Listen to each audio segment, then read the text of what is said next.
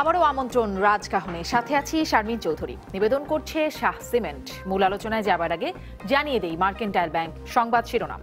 Dengue প্রতিরোধ এবং মশক নিধনে সময় মতো ব্যবস্থা গ্রহণ না করায় গত সোমবার বাংলাদেশ সরকার এবং ঢাকার 2 সিটি কর্পোরেশনের কার্যক্রমে অসন্তোষ প্রকাশ করেছে হাইকোর্ট। এদিন ঢাকা দক্ষিণ সিটি কর্পোরেশনের দাখিল করা প্রতিবেদনে জানানো হয়, ভারতীয় কোম্পানি থেকে নতুন 2 ধরনের মশার ওষুধ আনা এবং তা বিভিন্ন এলাকায় ছেটানোর ফলে গত কয়েকদিন ডেঙ্গু রোগীর সংখ্যা আগের তুলনায় কমে এসেছে।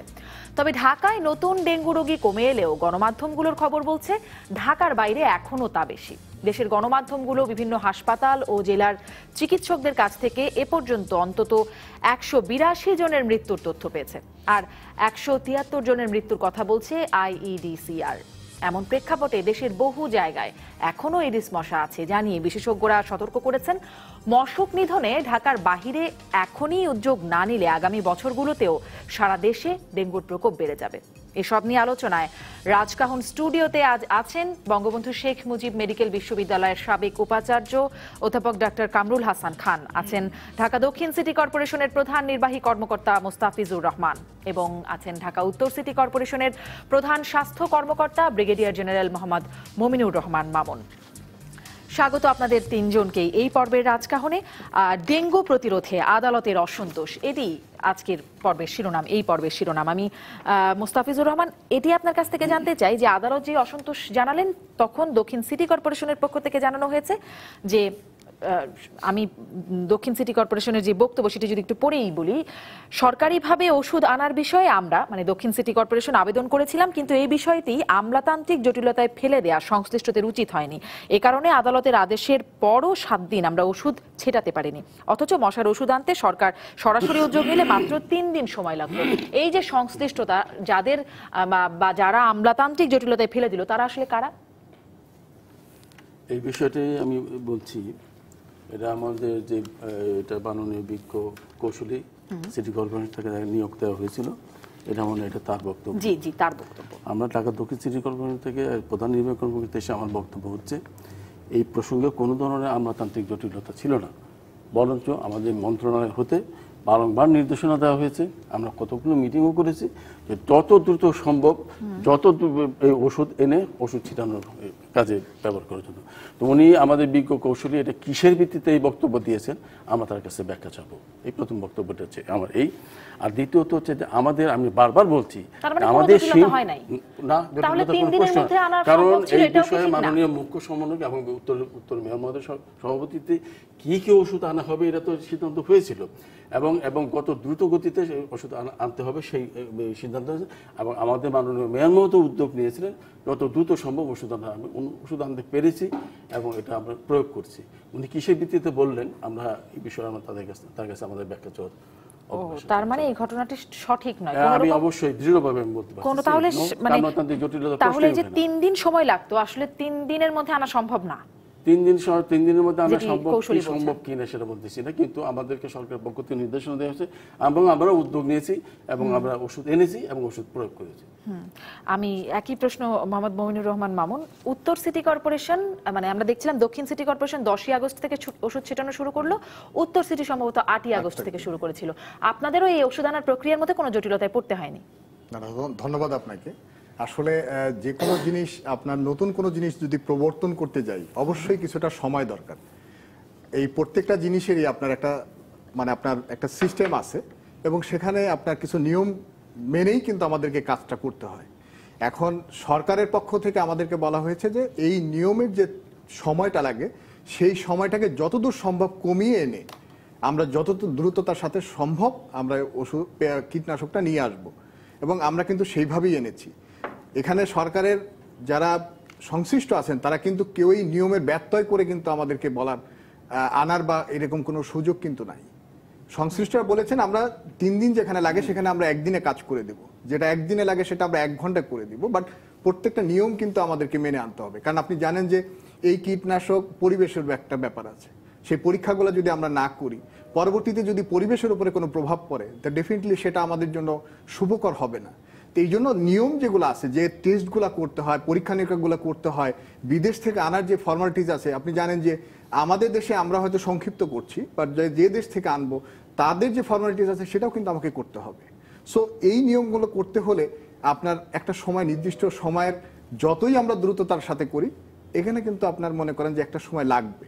সেটা হয়তো 1 মাসের জায়গায় আমরা 7 দিনে করতে পারি, 7 দিনের জায়গায় 3 দিন করতে পারি, বাট এটা আপনার নিয়মগুলো বাদ দিয়ে তো এটা আনা সম্ভব হবে না। আচ্ছা, তার মানে মানে কৌশলীর বক্তব্যে একটা ভুল আছে বা আইনজীবীর বক্তব্যে ভুল আছে, আমি সেটা বলবো না, কারণ আমি মানে সেই তার বক্তব্যের দায়িত্ব আপনারা নিচ্ছেন না। আদালত, হাইকোর্ট আমাদেরকে নির্দেশনা দিয়েছেন, আমরা সেই নির্দেশনা যথাযথভাবে পালন করার জন্য আমরা আন্তরিকভাবে চেষ্টা করছি। আমরা বলবো না যে আমরা শতভাগ সফল হয়েছি, এটা বলার অবকাশ নেই, কিন্তু আমরা মহামান্য আদালতের নির্দেশনা মান্য করে আমরা ওষুধ আনার ব্যবস্থা করেছি এবং লোক নিয়োগের জন্য আমরা ব্যবস্থা করেছি। তারপরেও আদালত বলছেন যে এটি দায়, ব্যর্থতার দায় এড়াতে পারে না 2 সিটি কর্পোরেশন এবং সরকার, এবং এটি নিয়ে বিচার বিভাগীয় তদন্ত করা আর কমিটি করা হবে কিনা সেটিতে আগামীকাল বুধবার, মানে আগামীকাল এই বিষয়টিতে মতামত দেওয়া হবে, আদালত দেবেন। সেখানে আপনাদের বিব্রত হবার মতো কোনো অবস্থায় পড়তে হবে কিনা, কি মনে হয়?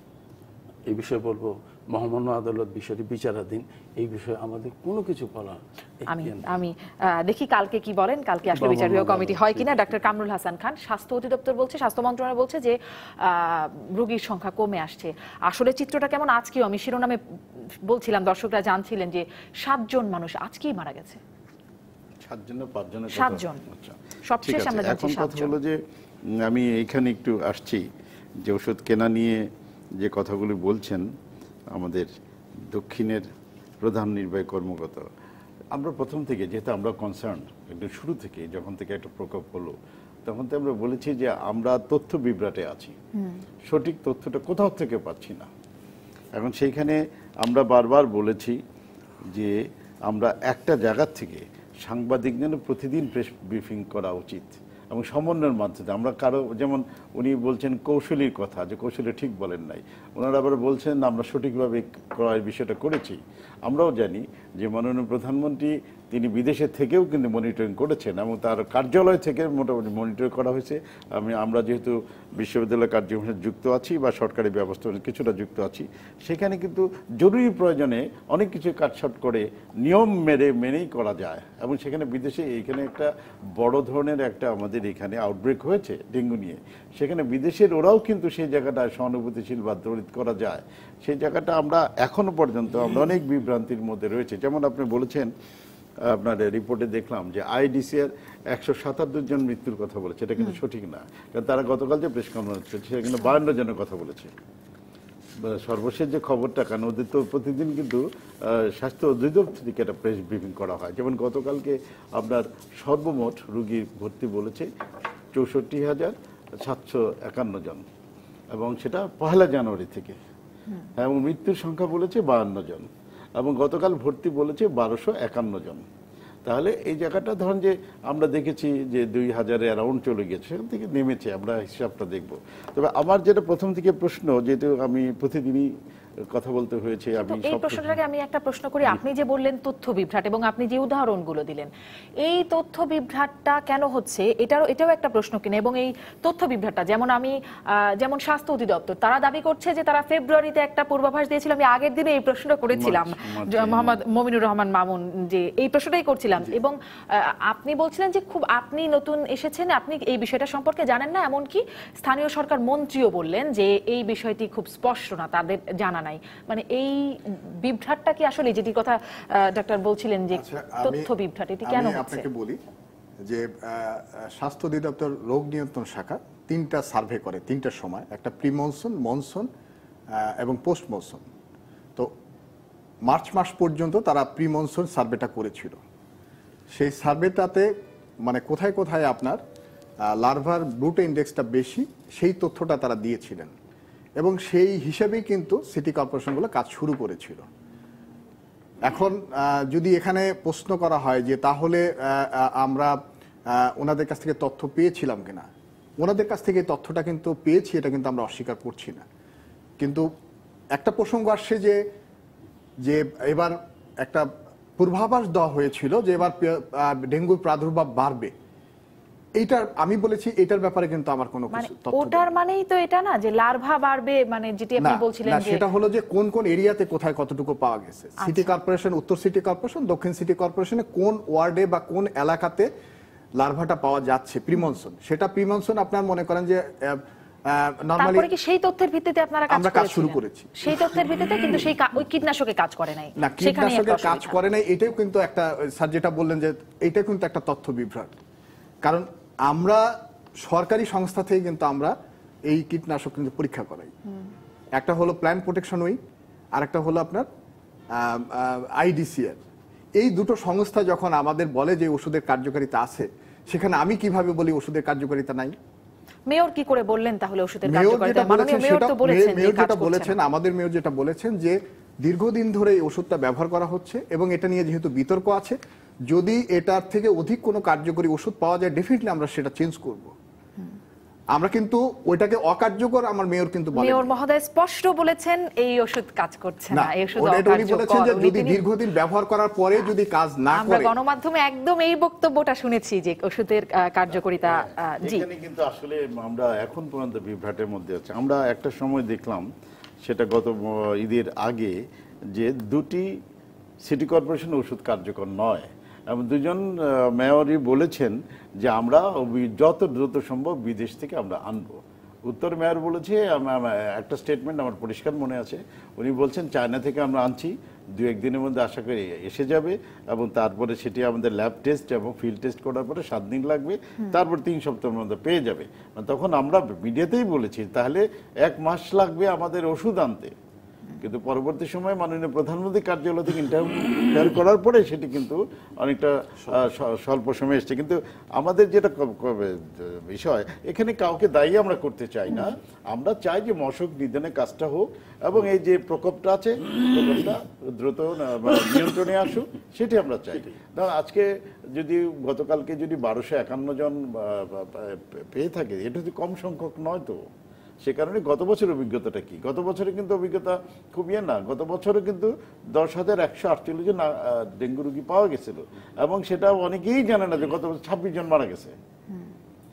26 জন যে গত বছর মারা গেছে এটা কিন্তু খুব এটা নেই। এবারে আমি স্বাস্থ্য অধিদপ্তরের তথ্য দেখছিলাম যে গত 18 বছরে যতজন না মারা গেছে এই এক বছরেই তার চেয়ে বেশি মারা গেছে, সেখানে অনেক বেশি।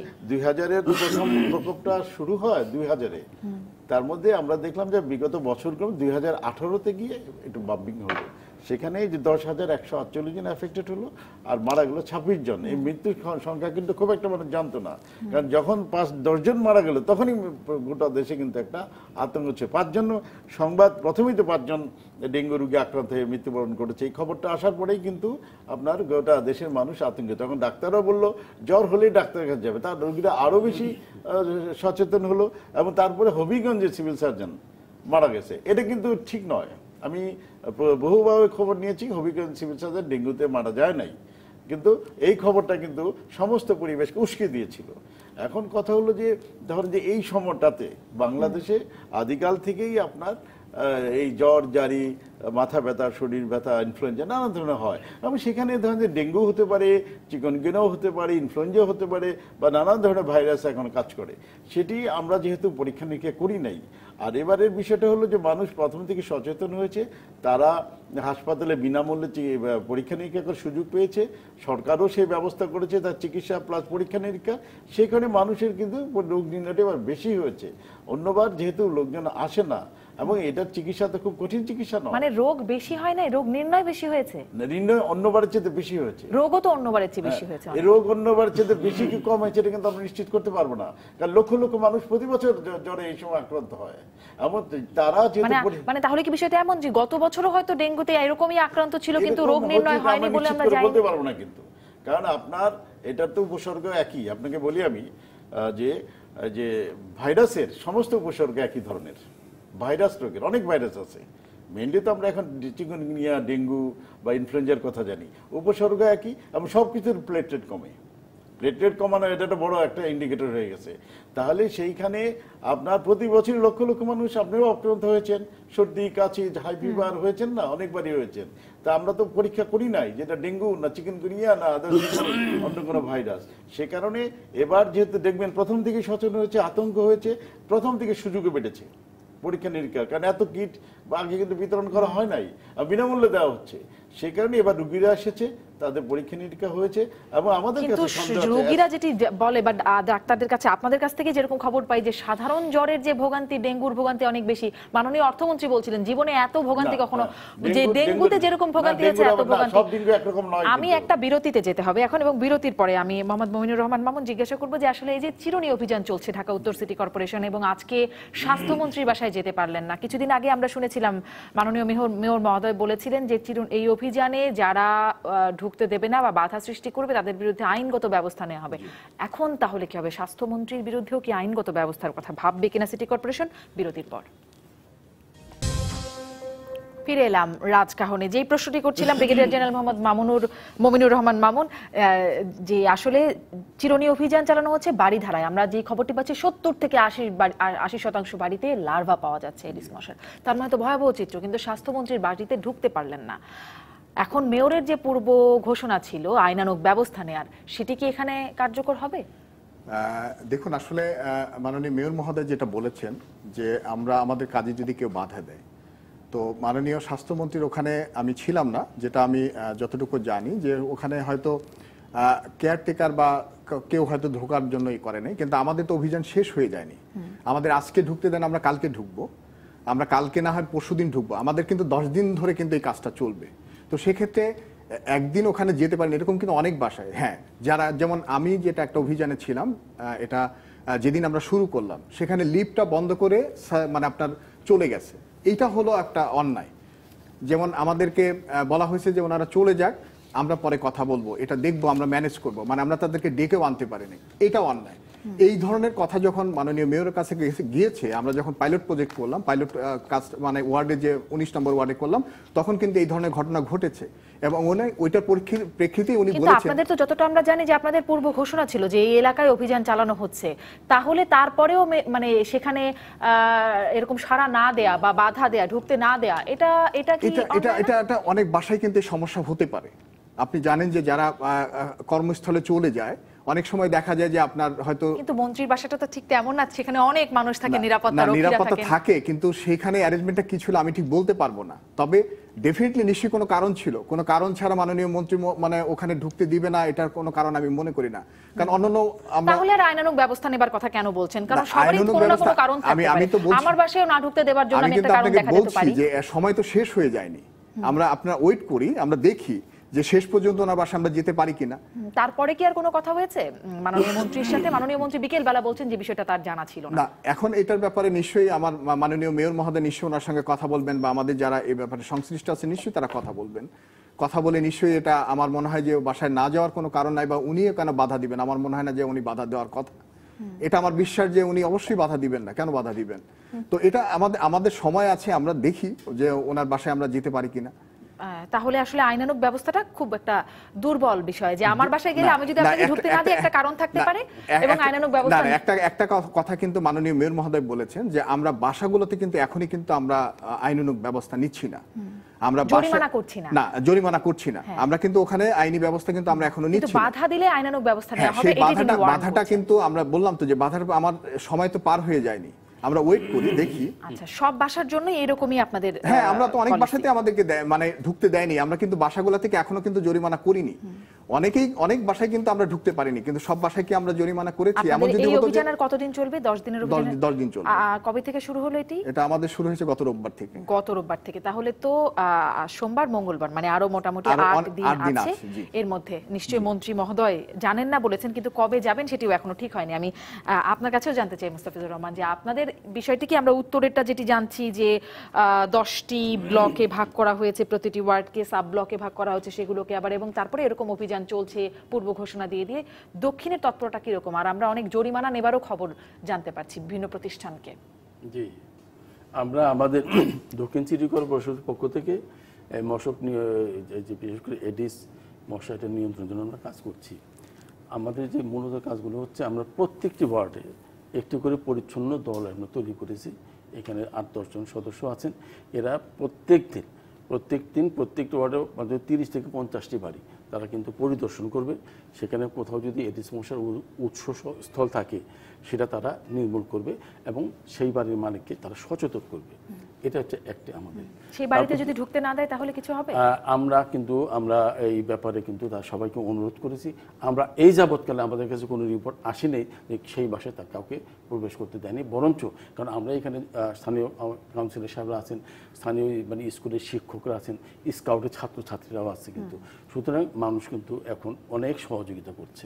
আমরা এই ধরনের কোনো অভিযোগ পাইনি, বরঞ্চ তারা সানন্দে প্রবেশ করতে। আমি জরিমানার বিষয়টা জানবো যে আসলে জরিমানাটা কি করা হয়, কিন্তু আমি ডাক্তার কামরুল হাসান খান একটু এটি জানতে চাই, আপনার কাছে কি মনে হয় বাধা দেবার তো আসলে কারণ নাই, যেটি বলছেন যে স্থানীয়রা বাধা দেবেন না, কিন্তু স্বাস্থ্যমন্ত্রী বাসায় থাকবেন না, এটাই তো স্বাভাবিক নাকি? যে দিনের বেলা তিনি তো বাসায় থাকবেন না, তিনি ব্যস্ত মানুষ। আমার মনে হয় যে এখানে কোনো গ্যাপ আছে, কারণ হচ্ছে যে আমি তো ব্যক্তিগতভাবে মাননীয় স্বাস্থ্যমন্ত্রীকে চিনি এবং উনি এই প্রক্রিয়ার একটা অন্যতম ব্যক্তি।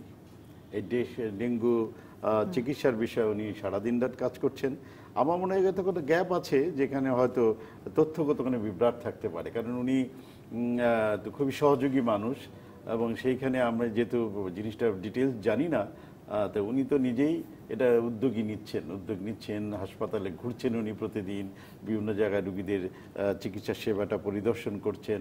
তারপরে মানুষের মধ্যে এটাই প্রশ্ন যে যদি পূর্ব ঘোষিত হয়ে থাকে তাহলে তার জানবার কথা, তার না জানলেও তার নিরাপত্তা রক্ষীর দায়িত্বে যারা আছেন তাদের জানবার কথা, আমার কাছে এবং জানার পরে তাকে রিচ করার চেষ্টা করা হলে তাকে তখনও পাওয়া যায়নি, সেখানে অপেক্ষা করেছেন সিটি কর্পোরেশনের কর্মীরা অভিযান যারা চালাচ্ছেন। বিষয়টা জানি না, তবে আমি মনে করি না উনি সহযোগিতা করবেন না এমন মন মানসিকতা লোক কিন্তু তিনি না, বরং এই জায়গায় কোথাও একটা সমস্যা হচ্ছে, কারণ উনি তো ব্যস্ত থাকেন, হয়তো রিচ করতেও পারেন, এরকম কিছু হতে পারে, বা এরকম তো ওনাদের নির্দেশন বাড়ির ভেতরে যারা বাড়ির লোক তারাই পরিষ্কার করবে, নিশ্চয়ই ওনার বাড়িতে সেই ব্যবস্থা একটা করেছেন। তো আমার মনে হয় না যে এই জায়গায় উনি বাধা দেওয়ার মতো। লার্ভা পাওয়া গেছে রাজুক চেয়ারম্যানের বাসায়, লার্ভা পাওয়া গেছে, এডিস মশার লার্ভা পাওয়া গেছে। অতএব ব্যবস্থা এরকম মানে বড় লোকদের বাড়িতে এই লার্ভাগুলো পাওয়া যায় বলে আমাদের অনুষ্ঠানে সচেতনতার একটা ঘাটতি তো আমাদের ছিলই। তবে আমি একটু ইয়ে হচ্ছি যে উত্তরের যে কর্মসূচি, চিরুনি অভিযান কেন বলা হলো? এটা তো এক ধরনের ক্রিমিনালদের ধরার জন্য চিরুনি অভিযান, মশারাও ক্রিমিনাল হয়ে গেছে। চিরুনি অভিযান শব্দটা আমার কাছে খুব ফিটিং মনে হচ্ছে না আর কি, কারণ এটা তো এক ধরনের প্রথম থেকে আমরা তথ্য নিয়ে নানান ঝামেলা আছি, তার মানে এই ধরনের শব্দ প্রয়োগ করলে মানুষ আরো একটু বিভ্রান্ত হতে পারে। চিরুনি অভিযান তো একটা মানে ধরেন যে যুদ্ধে বা বিশেষ অভিযানে ব্যবহার করা হয়, এটাও একটা বিশেষ অভিযান, কিন্তু নামটা মানে এটা খুব সুইটেবল হয় না চিরুনি অভিযান, সেখানে অন্য একটা ব্যাপক অভিযানের বিষয়টি সেটা থাকতে পারতো। আবার আমরা এটা সাকসেস চাই, কিন্তু আমি বুঝতে পারছি না 10 দিনে কি সম্ভব এটা নিয়ন্ত্রণ করা, কারণ আমরা তো দেখতে পাচ্ছি আপনারা বলছেন যে তারপরেও এটা চলমান থাকবে 10 দিন একদম জোরদার। স্যার আমরা যেটা করেছি সেটা হলো যে একটা ওয়ার্ডকে আমরা 10টা প্রথমে ভাগ করেছি, 10টা ব্লককে আবার 10টা সাব ব্লক করেছি। প্রত্যেকটা সাব ব্লকে একটা ব্লকে আমরা প্রতিদিন কাজ করব, প্রত্যেকটা সাব ব্লকে আবার স্যার আপনার একটা করে টিম, মোট একটা ব্লকে 10টা টিম কাজ করবে স্যার। তার মানে ওখানে আমাদের দরকার হচ্ছে 100 জন কমপক্ষে লোক, একটা টিমে যদি 10 জন করে থাকে তো 36টা ওয়ার্ডে 3600 লোক লাগবে। এখন স্যার এর থেকে বেশি যদি আমরা করি তাহলে আমাদের লোকের মানে 3600 লোক আছে আপনাদের, আমাদের 3600 লোক। এখানে কিন্তু বর্জ্য ব্যবস্থাপনা বিভাগের যে লোকগুলো আছে এখানে কিন্তু পরিষ্কার পরিচ্ছন্নতার অভিযানটাই কিন্তু মেইনলি মুখ্যভাবে কাজ করছে। এর সাথে আমাদের মশক কর্মীরা আছে, যদি যেখানে লার্ভা পাওয়া যাচ্ছে সেখানে লার্ভাটা ধ্বংস করছে, প্লাস যে সমস্ত উৎপত্তি স্থল আছে ওগুলোকে ধ্বংস করছে। মানে একদম পরিকল্পনাটা খুব সুনির্দিষ্ট আপনাদের পরিকল্পনা। আমরা সঙ্গে একটু সাপ্লিমেন্ট যোগ করছি, বিষয়টা হচ্ছে এই আমরা কিন্তু একসঙ্গে আমাদের যে 57টি ওয়ার্ডে কিন্তু মানে এই যে চিরুনি অভিযান যেটা বলেছেন, বা আমরা দক্ষিণ সিটি কর্পোরেশন সেটা অভিহিত করেছি মশক নিধন এবং পরিচ্ছন্ন কার্যক্রম। হ্যাঁ, এটা হলো আমরা এই নামে কাজ করছি এবং একই অভিযান আমাদের এই না। আরেকটা বিষয় আমি বলতেছি প্লিজ, বিষয়টা হচ্ছে এই যে আমরা আমাদেরকে এটা বলা হয়েছে, উদ্বোধন কর্তৃপক্ষকে বলা হয়েছে যে নর্মাল ফাংশন তো 57টা ওয়ার্ডে চলবেই, নর্মাল যে মশক নিধনের কার্যক্রম, পরিচ্ছন্ন কার্যক্রম এবং মশকের উৎস ধ্বংসের কাজ চলবেই। তবে একটি ওয়ার্ডকে পাইলট ওয়ার্ড হিসেবে এটা গণ্য করতে হবে এবং সেই ওয়ার্ডে 10 দিন ব্যাপী মশক নিধন এবং পরিচ্ছন্ন কার্যক্রম করতে হবে এবং সেই ওয়ার্ডটিকে 10টি ভাগে ভাগ করে কাজ করতে। আমরা সেই কাজটি করছি। আসলে 57টি ওয়ার্ডে এটা পরীক্ষামূলক, এটা আমরা দেখতেছি এটা টেস্ট কেস হিসাবে, যে 10 দিন কাজ করার পর ওই এলাকার আমরা আমাদের প্রজেক্টে আমরা 10টি ব্লকে ভাগ করেছি এবং আমরা সেভাবে কাজ করছি। 10 দিনের মধ্যে আমরা ইনশাল্লাহ সেই ওই ওয়ার্ডটার প্রত্যেকটি বাড়ি আমরা সার্ভে করব, মশক নিধন এবং পরিচ্ছন্নের কাজ সেই 10 দিন কবে থেকে এবং শুরু হয়েছে? সেটা শুরু হয়েছে আমাদের 2 দিন আগে থেকে। আচ্ছা, মানে আপনাদেরও তাহলে রবিবার একই সাথে আমি এখানে আরেকটা প্লিজ লেট মি ফিনিশ। আমরা এই 10 দিন পর এই মশক নিধন কার্যক্রম হওয়ার পর তারপর আরো 5-7 দিন পর ওই এলাকায় আবার আমরা অভিযান দেখব যে আমরা যে পরিষ্কার পরিচ্ছন্ন সেটা এখনো টিকে আছে কিনা বা আবার নতুন করে মশার উদ্ভব হয়েছে কিনা, এটা একটা টেস্ট। এবং এটা যদি আমরা ফলাফল ভালো পাই সকল পর্যায়ক্রমে সকল ওয়ার্ডগুলোকে আমরা এইভাবে কার্যক্রম। জি, আপনি যোগ করতে চাইছিলেন? আমি যেটা বলতে চাচ্ছি যে আপনি যেটা বলছিলেন আর কি, আমাদের কিন্তু এটা কিন্তু এক্সট্রা আমরা কাজ করছি। আমাদের পরিচ্ছন্নতা কর্মী যারা আছে তারা কিন্তু সকাল 5টা থেকে 10টা পর্যন্ত কাজ করবে, তাদের রুটিন কাজটা। আমার মশক কর্মীরা সকালবেলা যারা স্প্রে করে তারা কিন্তু 8টা থেকে 10টা পর্যন্ত করবে। 10:30টার দিকে তারা এই গ্রুপে আবার তারা এক্সট্রা কাজটা করবে। এটা কিন্তু এক্সট্রা কাজ করছে তাদের রুটিন কাজের বাইরে। এবং এই আমাদের যে বর্জ্য ব্যবস্থাপনা বিভাগের যে কর্মী আছে, এই স্থায়ী কর্মী দিয়ে কিন্তু আমরা এটা করছি। আমাদের ওষুধটা যথাযথভাবে ছেটানো হচ্ছে কিনা এর জবাবদিহিতাটা কিভাবে নিশ্চিত করা হচ্ছে? কারণ আমরা এরকমও শুনেছি যে যেই ওষুধটা আসলে যেটা আমরা ছেটাতে দেখি তার মধ্যে কীটনাশক থাকেই না, এটা নাকি বিক্রি হয়ে যায়, এরকম খবরও তো আছে গণমাধ্যমে। এখন এটা এই অভিযোগটা আমি একেবারে যে অস্বীকার করব যে এরকম হতে পারে না তা কিন্তু আমি অস্বীকার করব না, হতে পারে। তবে আমরা যেটা করছি সেটা হলো যে আমরা এখন ফিল্ডে থেকেও নিয়ে আমরা টেস্ট করব যে আমরা যেটা ওষুধ সাপ্লাই দিচ্ছি সেটা ফিল্ডে ওটা একই ওষুধ ব্যবহার করা হচ্ছে কিনা, এটা কিন্তু আমরা এখন টেস্ট করব। সেকেন্ড হলো যে আমরা ওষুধ ছিটাচ্ছে কিনা, আপনি জানেন আমরা কিন্তু জিপিএস ট্র্যাকিং এর মাধ্যমে আমরা কর্মীটা কোথায় আছে সেটাও কিন্তু আমরা এখন সবাইকে কিন্তু জিপিএস ট্র্যাকিং এর মোবাইল নাম্বার দিয়েছি, সিম দিয়েছি, কে কখন কোথায় কখন আছে প্রত্যেকটা জিনিস কিন্তু আমরা ওখানে মনিটর করতে পারছি। আমি কিন্তু অফিসে বসে কিন্তু আমি বা মেয়র মহোদয় অফিসে বসে কিন্তু দেখতে পাচ্ছেন যে এই বাড়িধারার ওই রোডে কার কখন থাকার কথা, সে কোথায় আছে। কিন্তু এই 10 দিনের মধ্যে যদি আমার বাসায় ওষুধ না যায় আর কি, এরকম কীটনাশক ছিটাতে না যায় বা কারো বাসায় যদি না যায়, সে কি করবে? তার কি জানানোর উপায় আছে যে আমার বাসায় আসেনি? হ্যাঁ, সে তো জানতে পারবে। মানে জানতে পারবে না, জানাতে পারবে যে আমার বাসায় আসলো না কেন? হ্যাঁ, সে অবশ্যই জানাতে পারবে, কারণ আমরা তো আমরা 333-তে ফোন করে আমাদের কাছে অভিযোগ পাঠাচ্ছে। তারপরে আমরা একটা আপনার নাম্বার দিয়েছি, যেটা আমরা হটলাইনের একটা নাম্বার দিয়েছি। হট নাম্বার লাইনে আমাদেরকে ফোন করে জানাতে পারে যে আমার বাসায় যাচ্ছে না। আমাকে মানে অসংখ্য কিন্তু ফেসবুকে যেটা দিচ্ছে সেটাও আমরা কালেক্ট করছি, আমরা কিন্তু অভিযোগ সেন্টার করছি। এবং আমরা কিন্তু আজকে আরো একটা সিদ্ধান্ত নিয়েছি যে আগে 333-তে সেন্ট্রালি আমাদেরকে জানাতে হতো, এখন আমরা 5টা জোনকে এটা ডিসেন্ট্রালাইজ করে দিচ্ছি। 333-তে যদি মনে করেন যে মিরপুরে যার হবে, যদি কারো কোনো অভিযোগ থাকে 333 থেকে তাকে তখন মিরপুর জোনকে বলে দিবে যে আপনার এই এলাকাতে একটা অভিযোগ আছে, আপনি ওখানে পাঠান। এই অভিযোগগুলো কিন্তু আমরা এইভাবে কাজ করছি। মানে এটিও তো জানানোর দরকার যে আসলে কোথায় যোগাযোগ করতে হবে। যোগাযোগ করলে মানে 333-তে যোগাযোগ করলে দর্শকরা জানতে পারবে, অবশ্যই জানতে পারবে তার বাসায় কখন যাবে, সেটা যেন সে একটা প্রস্তুতি নিয়েও রাখতে পারে। এটার বাইরেও কিন্তু আমরা আরেকটা জিনিস আমি আপনাকে বলি, আমাদের কিন্তু আরেকটা কাজ চলতেছে, যেটা আমাদের স্থানীয় সরকার মন্ত্রণালয় থেকে আমাদের প্রতিটি ওয়ার্ডের জন্য 30 জন করে আমাদেরকে কর্মীর অনুমোদন দেওয়া হয়েছে। এটা কি সেই মাস্টার প্ল্যানের বিষয়টা? যেটি না, মাস্টার প্ল্যান না, এটা কিন্তু আমরা গত 1 তারিখ থেকে আমরা এটা শুরু করেছি। 1 মাসের জন্য আমাদেরকে প্রত্যেক ওয়ার্ডে 30 জন করে, তার মানে 54টা ওয়ার্ডে আমরা 1620 জন করে প্রতিদিন লোক নিচ্ছি। এটা কিন্তু আপনার চিরুনি অভিযানের বাইরে। সেই লোকগুলোর মধ্যে 10 জন করছে মশক নিধনের কাজের সাথে সহায়তা করছে, তারা স্প্রে এবং ফগিং এর কাজ করছে। 10 জন এই লার্ভার যে মানে সোর্সগুলো আছে সেগুলোকে অপসারণ করছে। আরো 10 জনকে আমরা কচুরিপানা এবং নালা পুকুর পরিষ্কার করার জন্য কিন্তু আমরা কাজে লাগিয়েছি। পরিকল্পনাটা শুনতে তো মনে হচ্ছে খুবই ভালো, কিন্তু এটা কার্যকর হচ্ছে কিনা সেদিকে আপনার নজর রাখবেন। আমি ডাক্তার কামরুল হাসান খান, আপনি যে তথ্য বিভ্রাটের কথা বারবার বলছেন, সেখানে বা একটা সমন্বয়হীনতার জায়গায় যেটা আমরা বিভিন্ন সময় দেখতে পাচ্ছি, সেই জায়গায় বিশ্লেষকরা বলেন, বিশেষজ্ঞরা বিভিন্ন সময় বলেন যে যেখানে হাসপাতালে যেই রোগীটা ভর্তি হলো সেই হাসপাতালে যদি সেই রোগীর তথ্য থাকে যে তার বাসা কোথায়, অফিস কোথায়, কোথায় সে ডেঙ্গু আক্রান্ত হতে পারে বা মশার কামড়ে শিকার হতে পারে, এবং সেই তথ্যটা যদি সিটি কর্পোরেশনকে দেওয়া হতো, তাহলে সিটি কর্পোরেশন শুরু থেকেই এই জায়গাটাগুলোতে নজর দিতে পারতো এবং বেশি সচেতন হতে পারতো। আসলে সেই সুযোগটা অন্ততপক্ষে পরের বারগুলোতে হবে কিনা আমি আসলে পরের বার হিসেবে দেখছি না। কারণ হচ্ছে গিয়ে আমরা এবার তো স্বীকার করতে হবে যে প্রকোপ বেশি। এবার আমাদের অনেকটা ইমার্জেন্সি, মানে এই ক্ষেত্রে ইমার্জেন্সি সিচুয়েশন আমরা বিরাজ করছি। এবং গত বছরের অভিজ্ঞতায় আগস্ট মাস সবচেয়ে পিক ছিল, এবং এটি গত বছর আমরা দেখেছি নভেম্বর পর্যন্ত গেছে। তা আমরা এখন মার্চ থেকে বাদ দিলাম, যে মার্চ থেকে শুরু করার কথা ছিল, সেটিতে আমরা জুন থেকে সিরিয়াস পর্যায়ে চলে গেলাম। 1 জন থেকে কিন্তু প্রকোপটা অনেক দ্রুত বেড়ে গেল এবং জুলাই আগস্টে হলো, কিন্তু এখন কিন্তু আমাদের ফুল সুইং কাজ করার কথা, কোঅর্ডিনেটেড, ওয়েল ইনফর্ম বা মানুষের সাথে যোগাযোগের বিষয়গুলো এখনো কিন্তু যেটা আমাদের দক্ষিণের সিও সাহেব বললেন যে ওনারা টেস্ট করছেন, এখনো যদি টেস্টের জায়গায় আমরা থাকি। না না, আমরা বলতেছি না টেস্ট, ওই অর্থ বলিনি, আমরা কিন্তু প্রত্যেকটা ওয়ার্ডে আমাদের নরমাল কাজ করা হচ্ছে। না ঠিক আছে, আমি কাউকে পাইলট প্রজেক্ট হিসেবে নেওয়া হয়েছে যে কিভাবে কাজ করলে। আমার অনেকগুলো অভিজ্ঞতা আছে, আমরা কাজটা কোঅর্ডিনেটেড করতে চাই। এখন আমি কিভাবে বুঝবো যে মশা কমেছে?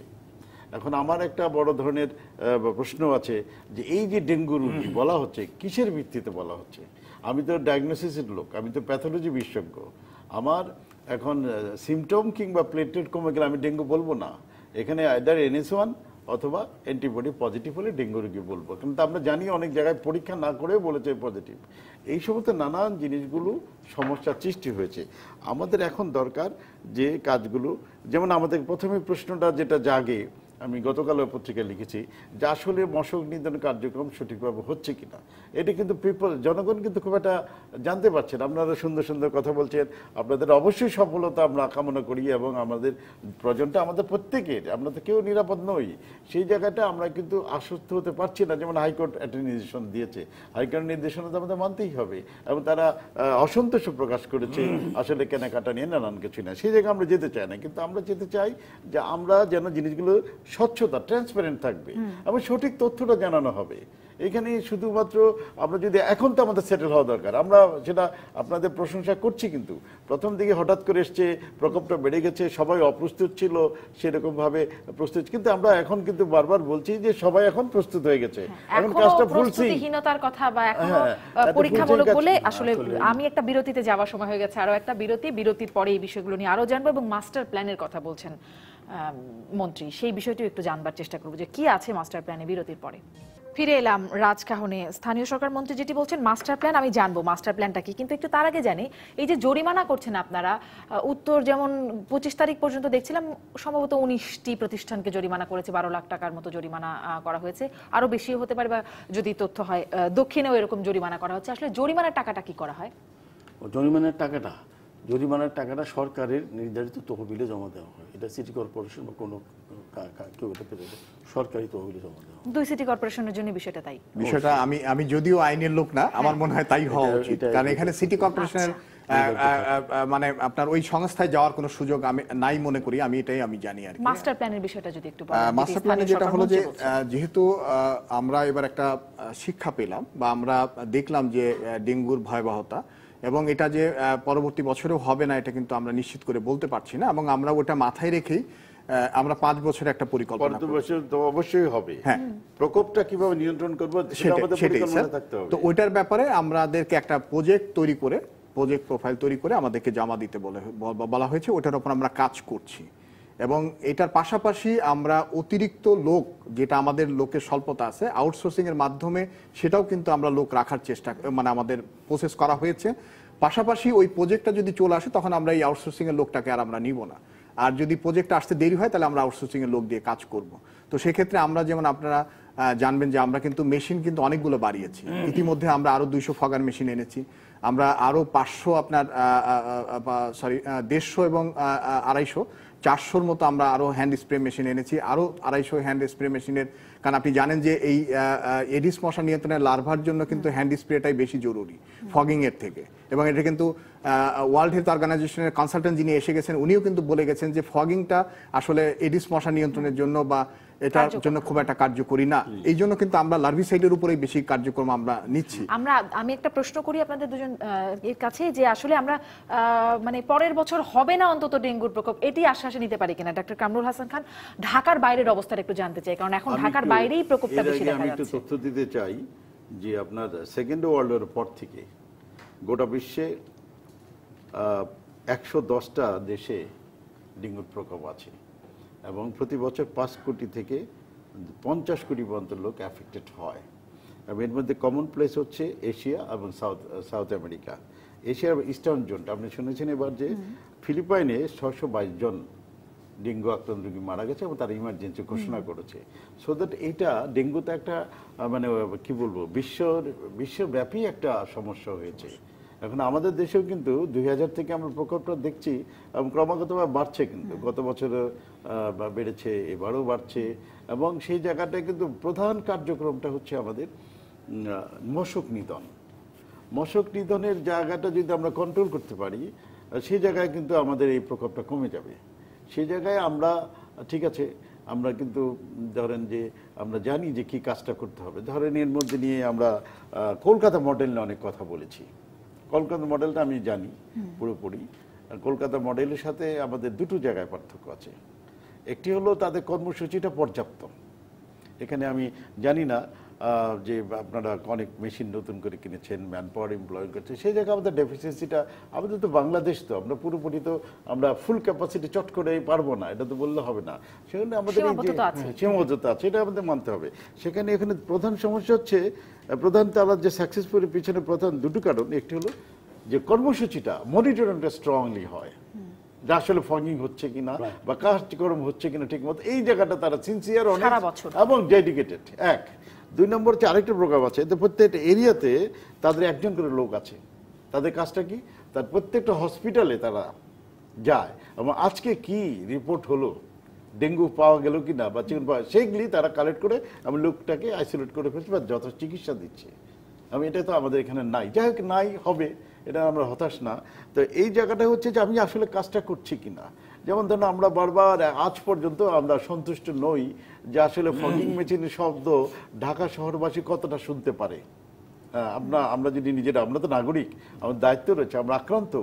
সে কারণে আমাদের তো আশেপাশে সন্তুষ্ট নয় যেটি আপনি বলছেন যে কতটা শুনতে পারি। দুই নাম্বার, যে ওষুধটা ফগিং মেশিনের যে শব্দটা শুনছে সেখানে আসলে ওষুধ আছে কিনা, কীটনাশক আছে কিনা। গত বছরও আমরা দেখেছি যে পানি মিশিয়ে দেওয়া হয়, ধরুন অভিযোগ আছে। আমরা কাউকে ব্লেম করতে চাই না, আমরা চাই কাজটা সঠিকভাবে হোক। এবং কর্মসূচি এটা কিন্তু ধরুন যে আপনারা মাস্টার প্ল্যানের কথা বলছেন বা আপনারা নতুন কর্মসূচি, এটা কিন্তু নতুন কর্মসূচি কোনো বিষয় না। যুগ যুগ ধরে এই কাজটা চলে আসছে যে শহরে মশক নিধন কার্যক্রম হচ্ছে। সেখানে জনসংখ্যা বেড়েছে, আমাদের ক্যাপাসিটি বেড়েছে, আমাদের সমস্যাও বেড়েছে। সেই জায়গায় আমাদের যেমন ইসের আইডিসির কি করে, আইডিসি চমৎকার কাজ করে, তারা ম্যাপিং করে দেয় যে ভালনারেবল জোন কোন জায়গা আছে, কোন জায়গাটা বেশি লার্ভা ডেভেলপ করছে, সেই জায়গায় তো আপনি সেই জায়গায় ইন্টারফেয়ার করবেন। হ্যাঁ, স্টিচিং টাইম, এই জায়গাটা মনে হয় আমরা যারা বারবার বলে আসছে, তারা মার্চ মাসে সিটি কর্পোরেশনের সাথে বসেছে, তারা সেখানে প্রেজেন্টেশন দিয়েছে, তারা সেই জায়গায় ওই জায়গাটা আমরা কিন্তু দেখলাম না। আর সতর্কতা কিন্তু যেহেতু আমি যুক্ত, বিশেষ করে 2017 চিকনগুনিয়ার সাথে আমি মোটামুটি কোঅর্ডিনেশন দুভাবেই করেছি। সেখানে আমরা কিন্তু জানতাম যে পরের 1 বছর চিকনগুনিয়া ডেভেলপ হবে, প্রকোপ বেশি হবে, আরেক বছর হয়তো ডেঙ্গুর প্রকোপ হবে। জলবায়ু পরিবর্তনের ফলে উষ্ণ দেশগুলোতে এটি হবে বলে কনসার্ন যারা তো সবাই জানে। এবার যদি ডেঙ্গু হয় পরের বছর চিকনগুনিয়ার, আমরা তো ওই জায়গাগুলো দরকার নাই তো, আমরা জানি তো কি ঘটবে। আমাদের দেশে কিন্তু যথেষ্ট ইনফরমেশন আছে, ম্যান পাওয়ার আছে, কিন্তু সেই জায়গাটা ফিল্ড লেভেলে কি আছে আমি জানি না। আপনারা বলুন ফিল্ড লেভেলে কি আপনাদের এই ফগার মেশিন যথেষ্ট আছে কিনা। তো ইনফরমেশন থাকার পরেও আমাদেরকে এই প্রকোপটা নিতে হচ্ছে, যদিও তারপরেও স্থানীয় সরকার মন্ত্রী ডেঙ্গু নিয়ন্ত্রণ করবার জন্য পুরস্কার গ্রহণ করেছেন ডেঙ্গু নিয়ন্ত্রণের সফলতার জন্য। সেই সফলতা তো এইবারে আমরা খুব সন্তুষ্ট হতে পারছি না এবং আদালতও অসন্তোষ জ্ঞাপন করছেন, কিন্তু আমরা আসলে অন্ততপক্ষে পরের বছরগুলোতে ডেঙ্গু হবে না এই আশ্বাস কি আপনারা আমাদের দিতে পারেন? আচ্ছা শুনেন, আমি বলি আপনাকে। দেখেন, এই বছর যে ডেঙ্গু এখনো কমছে না, এর কারণটা হচ্ছে ডেঙ্গু মশাটা মূলত দুইটা বিষয়ের উপর ডিপেন্ড করে। একটা হলো বৃষ্টিপাত এবং উত্তাপ।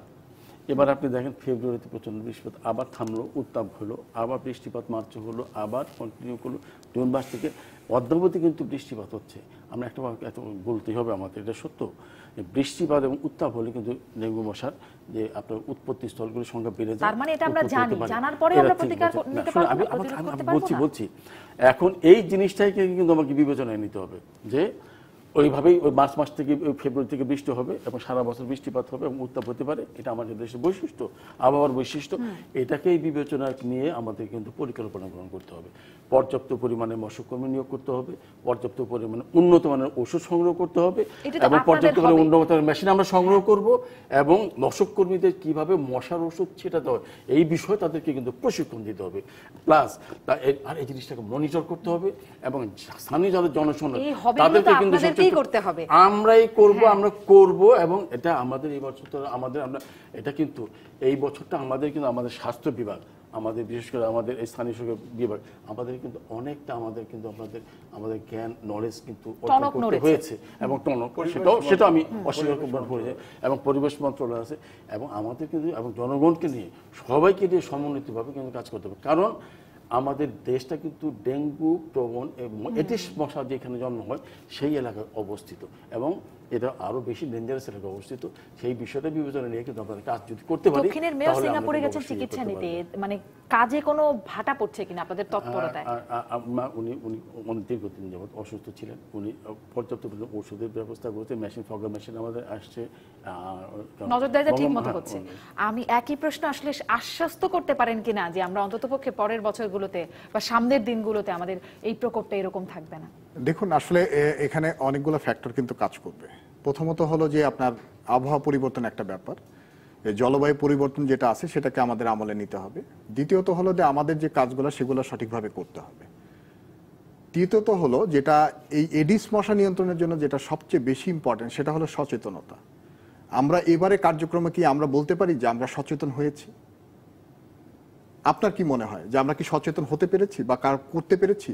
মানে খানিকটা হলেও তো সচেতন আমরা হয়েছি। এখানে কিন্তু দুইটা ব্যাপার আছে, একটা হলো যে নিজের থেকে করা আর একটা হলো যে বাধ্য করা। দুইটার মধ্যে কিন্তু অনেক তফাৎ আছে। আমি যদি নিজের থেকে করি সেটা কিন্তু স্বতঃস্ফূর্তভাবে করা এবং এটা কিন্তু আমি প্র্যাকটিসটা আমার থাকবে। আর আমরা এখন যেটা হচ্ছে সেটাও অনেকটা কিন্তু বাধ্য করাই হচ্ছে। এই বাধ্য করাটা কি আমরা ধরে রাখতে পারবো কিনা সেটা কিন্তু আমাদের জন্য একটা বিরাট চ্যালেঞ্জ। আমরা যদি এটা ধরে রাখতে না পারি তাহলে কিন্তু আমাদের ওই ব্যর্থতা কিন্তু ওখানে একটা কিন্তু থেকে যাবে। কয়েকটা জিনিস আমাদেরকে করতে হবে। একটা হলো যে আমাদের আন্তরিকতা থাকতে হবে, 2 নম্বর হলো সচেতনতা বৃদ্ধি করতে হবে, 3 নম্বর হলো সততার সাথে কাজ করতে হবে, 4 নম্বর হলো সমন্বিত প্রচেষ্টা থাকতে হবে। এখন দেখেন সমন্বয়ের জায়গাটাই বারবার সিটি কর্পোরেশন একটা বিব্রতকর অবস্থায় দেখেন আমাদের সাথে কাদের কাদের সমন্বয় করতে হবে। আমাদের এই মনসুন যে সার্ভেটা দিয়েছে এই সার্ভেটার আপনি একটু বিবেচনা করেন যে আমাদের নির্মাণাধীন যে প্রতিষ্ঠানগুলো আছে অধিকাংশ জায়গায় কিন্তু সেটা পাওয়া যাচ্ছে। আমরা কিন্তু বারবার রিহাবকে বলেছি, আমরা বারবার রাজুককে বলেছি যে আপনারা আপনাদের নির্মাণাধীন প্রতিষ্ঠানগুলোকে আপনারা তাদেরকে বলেন যে তারা যাতে এটা ঠিক মতো কাজ করতে পারে। কিন্তু কাজ কি হয়েছে সেখানে? তো যদি কাজই হয়ে থাকে তাহলে তো আপনার এখন নির্মাণাধীন ওখানে কি আমরা কতটুকু যেতে পারি? বরঞ্চ আমি দেখেন মেট্রো রেলের কথা বলবো, অত্যন্ত চমৎকারভাবে তারা রেসপন্স করেছে। যেদিন আমরা পেয়েছি ওই দিনই তাদেরকে নোটিফাই করার পরে ওই দিনই 20 জনের একটা টিম আমাদের সিটি কর্পোরেশনে এসেছে এবং তাদের সাথে আমরা বৈঠক করেছি। তারা বলেছে যে আপনারা আমাদেরকে টেকনিক্যাল সাপোর্টটা দেন, আমাদের যা করণীয় আমরা করব। এবং 3 দিন পরে আমি ব্যক্তিগতভাবে আপনার শিশু মেলা থেকে 12 নম্বর পর্যন্ত আমি গিয়ে দেখেছি ওনারা প্রত্যেকটা পিলারের নিচে যে পানি ছিল পুরাটা স্যান্ড ফিল করে ফেলেছে, যে হোলগুলো ছিল সেই হোলগুলো বন্ধ। সচেতন হয়েইছি আমরা। তার মানে এইটাই এখন এই সচেতনতা তৎপরতাই নিশ্চয়ই চালাতে হবে। আমরা এরকম প্রকোপ আর দেখতে চাই না। আমরা আপনাদের কাছে একটা পরিত্রাণ চাই। অবশ্যই আমাদের রাউন্ড দ্য ইয়ার কাজ করতে হবে। ধন্যবাদ ব্রিগেডিয়ার জেনারেল মোহাম্মদ মমিনুর রহমান মামুন, অধ্যাপক ডক্টর কামরুল হাসান খান এবং মোস্তাফিজুর রহমান, আপনাদের 3 জনকেই আজকের মতো বিদায় নিচ্ছি রাজকাহন থেকে। আগামীকাল রাত 10টায় ফিরবো নতুন রাজকাহন নিয়ে।